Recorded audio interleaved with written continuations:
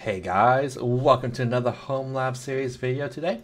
In today's video, we will be showing you how to install the Netdata Agent on your VM to help you monitor your VM a little bit better and just, give you a little bit more insight on what resources your VM is using, so that you can kind of tune and make sure, hey, what's actually being blocked in regards to resources constraints or like using too much CPU or using too much memory or whatnot. So this video is also sponsored by me, myself, and I. So if you enjoy my content, want to sponsor me, or send me some free swag or hardware, my email is in the description below. So, alright, let's get started, guys. Okay, so what we'll do is actually look up Netdata install here. So you actually don't need to sign up for the app Netdata Cloud unless you want to connect multiple nodes to it. And this makes more sense when you have a lot of VMs that you want to connect and monitor. But in this case, I'm just going to show you how you can install the agent and actually view the stats locally on that agent, on that VM. So we'll go with this. Doing the install, we'll use the wget. We won't contribute anonymous status. I think the rest looks good. So what we'll do is actually command prompt. We'll log into our AWS server here real quick. I think this one will give the best stats because I've been using it the most. And then we'll install wget because we need that installed to be able to run this command, obviously. Boop, boop. And then we'll click the copy here and set the wget telemetry thing there. So what we have here is now essentially the install. So we'll have to type yes to a few things, which is essentially, do you trust this repo? Do you trust this key? Yes, yes. We'll trust all the things here. And let it install. So essentially, this will just go through the installation, and you really don't have to really do anything. It should hopefully pick up your operating system, figure out what it's running, figure out, just do the install on its own. So it'll just continue to go through. But if you also wanted to, do multiple apps, you can also sign up for the Netdata Cloud. There is an actual, essentially community free edition. Here we go, Netdata pricing. So I can show you this while it installs. Where essentially this community free where you can essentially put things in and add, you can just add your nodes.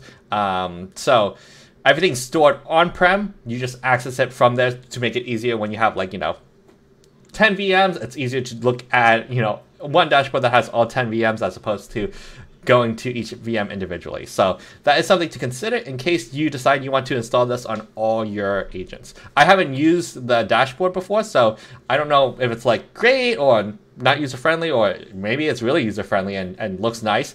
So if you do decide to use it, let me know. I might end up just deciding to use it to make a video of it. So, okay, so more stuff. So we need to hit yes to install this stuff. So it'll install the Netdata things, import the keys, and install more things, 17 packages to be installed here. And it has finished installing. So it even gives you the full thing about, hey, if you want to monitor all your infrastructure with Netdata, you can use Netdata Cloud, do the free sign up for the community edition. But what we'll do here is systemctl start Netdata and systemctl enable Netdata. So essentially the service is running. Now the next thing we'll need to do, y install nettools. Best thing ever in nettools, helps you there's some really good network commands, honestly. So what we'll do, and I don't remember what the port is off the top of my head, Netdata, okay, yeah. So by default, the port will be 19,999 to go. So you would go to the server, so HTTP, the server, so awx.dragon.local 19123. So essentially, now it pops up with the Netdata GUI in regards to what my system is using. So in this case, when it says average CPU per node, this is the only node on here because the agent's actually installed on this node. So you can see kind of, hey, I'm using about 76 8.68% of RAM here. We got about 15% of CPU node usage. And you can just see that there's just stats, and obviously the stats will gather as the system is up and this is installed to gather, because this gathers in real time. So you can see like data coming in, data coming out, average load times, and like utilization. There's a lot of things. The nice thing here is like you can kind of correlate like, oh, maybe I saw like, you know, this IO went up really high. Did that correlate to, you know, CPU going really high at a certain time or whatnot? So there's actually a lot of things that you can get from here. Kubernetes might be interesting. Oh, they even have the Kubernetes. Oh, dang it, refresh. I might have broke that. Oh, maybe the Kubernetes thing is kind of broken on mine, so we'll just ignore that. Oh god.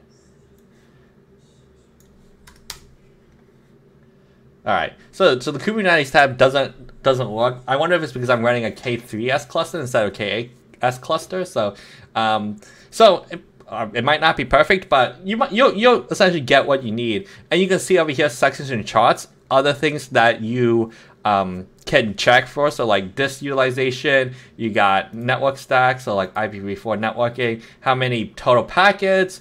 I'm sure there is like data in, data out, and other applications you can. So this is like your top. If you ran the top command on a Linux box, you can see like, you know, processes and whatnot. So like this is application, you see some processes, you can see what's using what.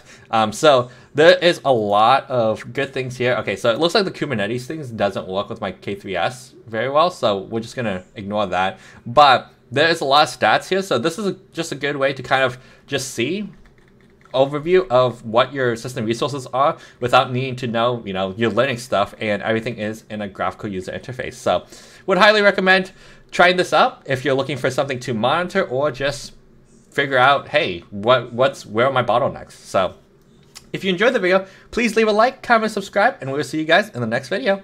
Bye.